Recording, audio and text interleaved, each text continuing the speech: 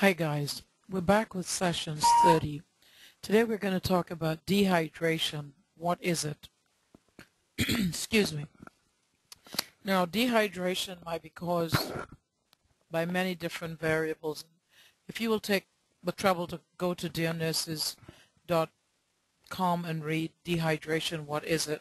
This should be very helpful in letting you find out all the causes of dehydration, or quite a few of them anyway. And there is another, you may find also related topics when natural disaster strikes Haiti at dearnurses.net. This will also be very helpful in teaching you more about what could lead to dehydration.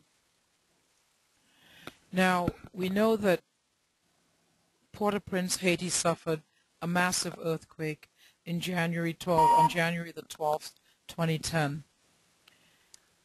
An earthquake, as you know, is there's just not words to describe what a devastation it must have been for the people involved. People were trapped under rubble. There were many people just left in a situation where even though they were not trapped under rubble, there was no food, no water, and so some people became severely dehydrated, not to speak of the ones who were trapped under the rubble. Dehydration may be caused by, these are not the only ones, but these are the main causes. Excessive sweating might cause dehydration, trauma, vomiting, diarrhea, burns, heat exhaustion, hyponatremia, which means high sodium, surgical intervention, like the patient who's gone to surgery and been waiting a long time, been fasting and had a late surgery. Yes, they get fluids, but collectively it's just not enough, so they become dehydrated. Diabetes insipidus, not to be confused with diabetes mellitus. Diabetes ketoacidosis, known as DKA. And what does happen as a result of dehydration? Patients may suffer electrolyte imbalances, hypovolemic shock, hypotension, problems with their oxygen saturation, mental confusion. And if you want to find out more about this topic, like I said, do go to dearnurses.com and read dehydration. What is it?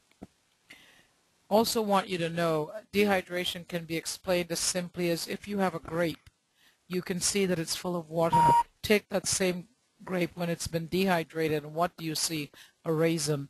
Well, that's pretty much what happens to the body when the fluid in your body starts going away. You become almost like a raisin.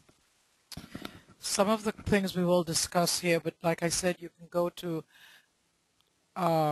when natural disaster strikes at dearnurses.net, or you can go to dehydration, what is it, at dearnurses.com and learn more. The trauma patient is always at risk for dehydration and subsequently hypovolemic shock due to massive blood loss. And of course, what would you expect to find in these patients? Well, you can get rapid respirations, a decrease in blood pressure, rapid heart rate, cool, clammy skin, loss of consciousness, oxygen saturation is also affected. Usually what happens to these patients, they give them IV fluids and blood products to improve their hydration. Next, we have the people who go out in the outdoors. Some people like the outdoors. Some people are not familiar with the desert climate. When you do not get, that you're sweating. They're not aware that you're sweating, but it's not obvious like when you're in a humid climate. Sweating can be very subtle, and consequently these patients can wind up being dehydrated and having electrolyte imbalance. So here are some of the ways: water, salt, sports drinks. Sometimes they have them all ready to go with all the electrolytes that you might need. Wearing light clothing, covering your head, and bananas are supposed to be very good to help with potassium. Now let's take the case of these two patients. The one here has had several bouts of diarrhea, beginning to feel weak and tired. Why? Naturally, this patient is beginning to show signs of dehydration. Then takes this other patient here who is in diabetic ketoacidosis. Some of the signs and symptoms of diabetic ketoacidosis: you have a patient who's got rapid heart rate. His breath has a very distinct odor, what you call a fruity breath.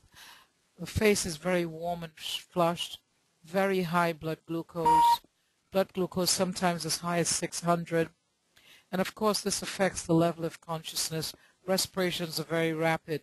So to learn more about this topic, about diabetic ketoacidosis, please go to dearnurses.com and read about diabetic care and the clinical assessment volume 1. Hope you've learned something from this today, and stay posted for more clinical issues. Have a great weekend.